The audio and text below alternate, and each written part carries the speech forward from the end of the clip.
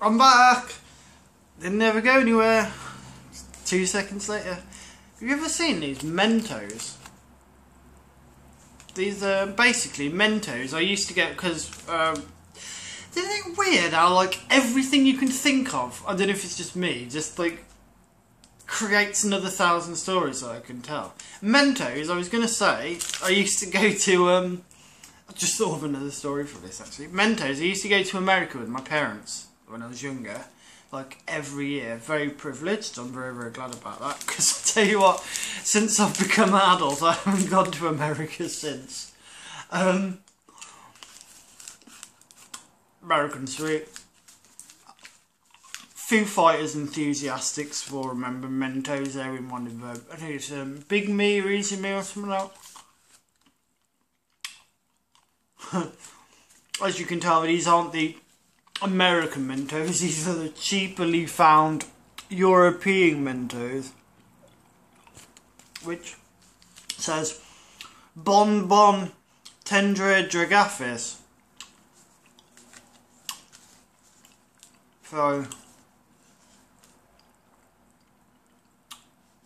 I forgot what way the story was now. I'll tell you one story actually, coming from when I was in America. We used to drive around, literally, we used to get up and spend 3 weeks out in America, and we used to do Nevada, Arizona, Florida, Key West, Las Vegas, California, Santa Monica, one of my favourite places. Just used to spend a couple of days each one and driving up the coast and everything. Absolutely amazing. I didn't even properly appreciate it at the time. I was only like 10, 11, 12. But I did appreciate it, don't get me wrong. I appreciated the sunshine and not going to school and driving around. And I used to pick up all the American, all the American comics, like your X-Men's and Gen 13. Mainly X-Men. I was always a Marvel person, so X-Men, Generation X, Amazing X-Men, Uncanny X-Men, Excalibur. Oh, what was the one with Cable? He used to have his own team.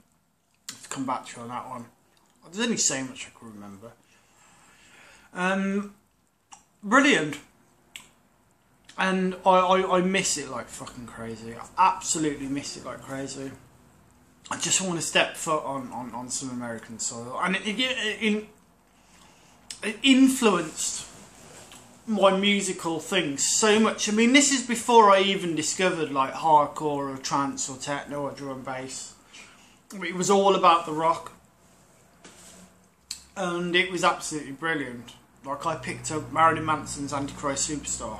Which at the time, I know you're all thinking, oh, Marilyn Manson, we all know Marilyn Manson. But at the time, this is literally before, if you were in England, you had not heard of Marilyn Manson. And even though you think, well, he's a bit sad, at the time, he wasn't sad. If you were into your pop music and your trendy stuff, you hadn't heard of Marilyn Manson. So he wasn't like a figure of ridicule. And if you were into your metal and you knew who Marilyn Manson was, it was like, all this bondage and strap gear and long hair and until the drink and the drugs, and his music was fucking brutal. AntiChrist Superstar, you had all these film samples and everything. But I picked up Marilyn Manson AntiChrist Superstar before it even come out in the UK at a fucking beach stall on Santa Monica Beach. I mean, how fucking cool is that? And went back to the hotel and listened to it. And it was just, I just fell in love with the whole thing. And it was absolutely brilliant. And even if it didn't really matter whether I liked Marilyn, it made me fall in love with the whole not normal of life. And it was really, really good. But anyway, the story that I was leading on to, I just thought of another story, was basically I bought a Marilyn Manson t-shirt. It was black. This was about when I was about 14. Long sleeve black Marilyn. I had the holes cut out in the sleeves so I could get my thumbs through. That was a cool thing to do. So on the front, I had Marilyn Manson as some weird kind of deathly dead angel type person. It was a pretty cool image. Well, I'll have to try and post it on. I'll post it on my Facebook page, the Ryan McCarr Facebook page. And on the back, it had, I don't know if anyone's ever seen, you know, the atlas, whatever it is, where you got the man, and he's like that, but then he's also like that. You got all the four arms and a circle and everything. It was basically that, but him as like a deadly angel type thing. I mean, all round the circumference, so you're learning something here. That's the perimeter of a circle.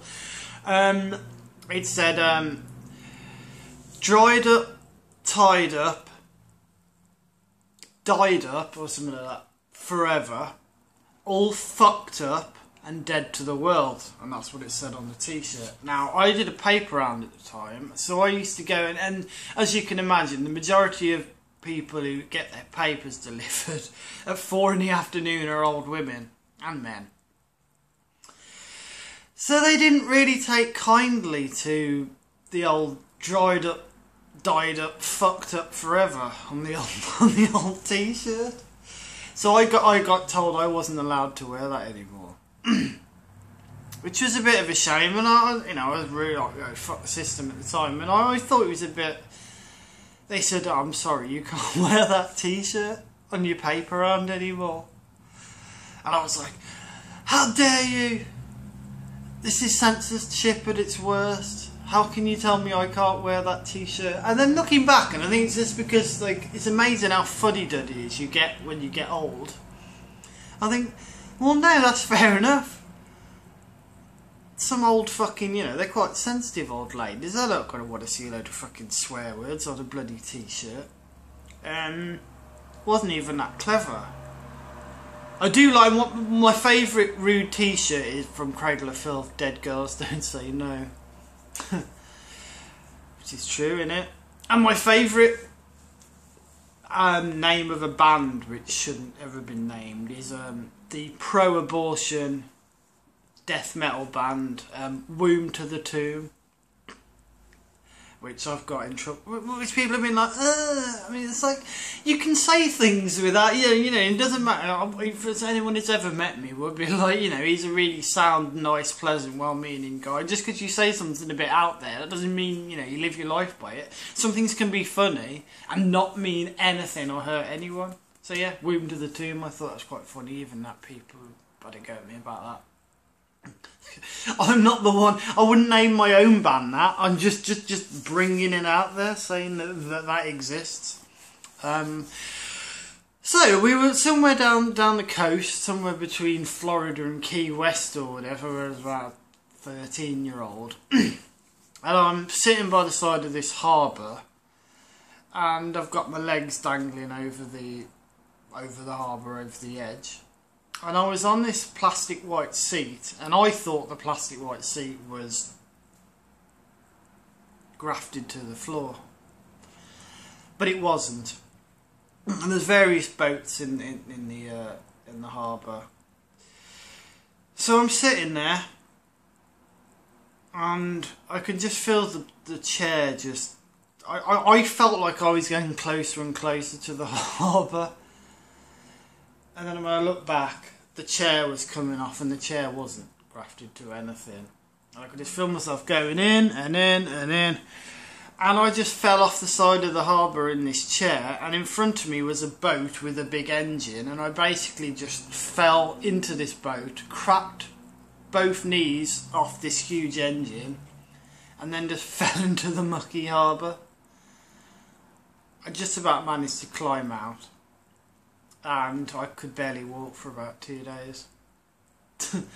And my new Marilyn Manson fucking t-shirt, who I've just been talking about, which I literally bought, this is my American Marilyn Manson t-shirt. From that day on, was always a very light shade of grey, other than black, because of the Florida water. So, there you go. That's the end of that one.